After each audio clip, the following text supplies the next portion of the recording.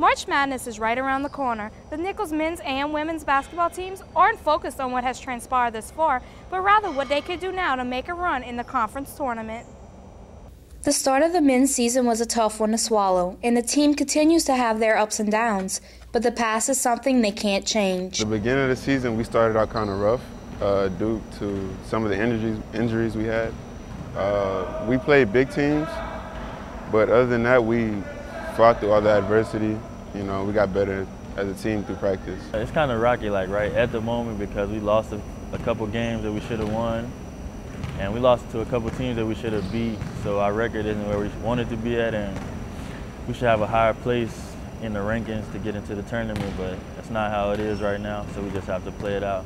Nichols fell short in some games they should have won, but they persevered and put themselves in a comfortable position heading into the stretch run. We learned that we can't really take a day off on the court because that day off can be bad. It could lead to multiple games and have us playing bad and losing. Never give up. You know, we let a couple of games get away from us, you know, in the fourth quarter, last couple of minutes. And Coach Piper, you know, he tells us every day, you know, just because we lose doesn't make us, you know, a worse player than what we are. You know, we just keep working hard. You know, it'll be fine. You know. Close losses could have haunted the Colonels for most of the year, but their belief in themselves propelled them into the conference tournament. We have the best players in the conference, in my opinion. Fred's probably the best postman in the conference. You know, and with his leadership, you know, we could do anything. And you know, we're ready to upset anybody. So yeah, we're coming. You know.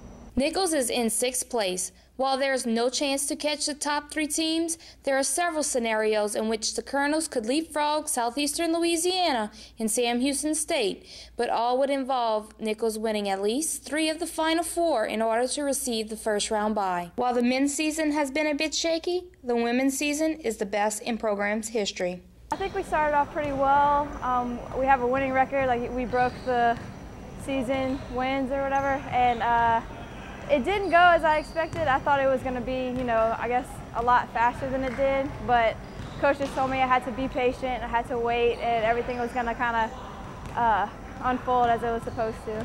We had a tough one against Central Arkansas first game, and we were pretty shocked about how we lost that game. So after that, we pretty much set a goal that we weren't going to have that happen to us anymore, and we pretty much went on a winning streak right then and there after that. At points in the season, it might have seemed this team was a little stubborn, but it was their way of getting better. We're kind of like a little kid, you know, whenever your mom tells you don't touch a hot stove, we have to kind of touch it in order for us to learn, so it's kind of frustrating, but you know, like the last game, boxing out has been one of our issues, and last game we lost at the end because of, you know, a missed box out, so it's kind of like little things like that that we kind of have to learn kind of without happening. But we're still young, so still have to learn it. Just staying consistent. We have our stretches in games where we go out by 10 and we get too complacent, and that would have to be one of the hardest things is keeping that momentum going. The Colonels have clinched a berth in the conference tournament, and while the #1 spot is still up for grabs, the overriding concern for Nichols is to finish strong. Last year it was pretty much like we were trying to get there, and now we're trying to get like a really good seed, which is it's a lot more relieving, not as stressful, because, you know, instead of fighting to get in, we're fighting to be #1 now, so it feels pretty good. I mean, we still have a few games left. We play some people that are ahead of us, and we're all kind of one game. We're all kind of anybody can beat anybody, so #1's still up for grabs. I hope we can, you know, get that #1 spot, but if not, we're still sitting pretty for the tournament. I have to say that's a big achievement. That's pretty much something that we set for ourselves because we went last year, we want to go this year. We want to actually go in the top 4. I've made it this far, and I just want to come and try to achieve the goal to get to Katy and achieve that championship. We actually wanted to get first place, and that's still a goal. That's still something that could be in our reach. You know, we're never going to give up, but that was something I wanted to do. And this being my senior season, I don't want my last game to end the first round in Katy.